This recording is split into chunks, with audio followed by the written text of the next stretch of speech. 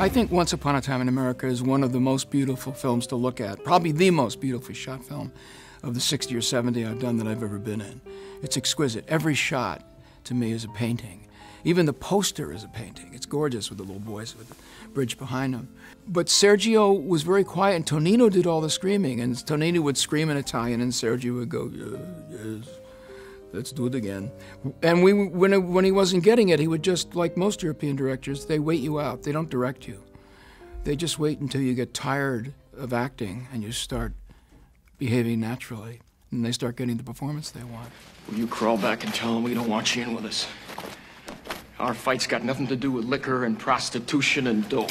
What was really exciting was we shot the old New York stuff in Canada, in Montreal. With a section of Montreal that's spectacularly beautiful and old. Then we went over and did the interiors at Cinecittà, which was the great studio in Italy, where all the great big Italian films had been done. For me, just starting out, I think it was like my fourth or fifth film, it was really exciting to be living in Rome and staying in a hotel and being driven out to this studio, which was really the history of Italian film.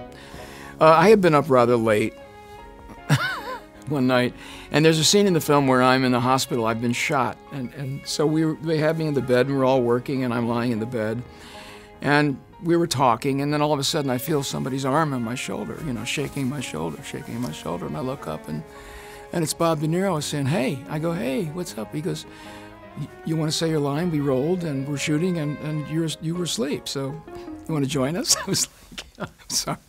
So I had fallen asleep in the midst of the scene, but I attribute that to an actor who has extraordinary relaxation abilities. One of the other stories I will tell you is this. In one scene, Richie Bright is the actor, and he sprays me with gasoline. I'm tied in a bin in a horrible place. And then he starts asking me questions, and he's lighting matches. But what I didn't realize was, and I said, "Why don't you put seltzer water in it so I get an uncomfortable feeling when it goes on my face and up my nose?" But then I realized that the hose that they were using had recently held a lot of gasoline. I got very nervous when Richie was lighting the matches because I thought there's so much gas in this stuff that this thing could light up. So I was like, don't throw the matches on me just in case.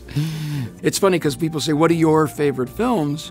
And although I play a small role in it, it's always one of the top three I mentioned in films that I'm proud to have been a part of.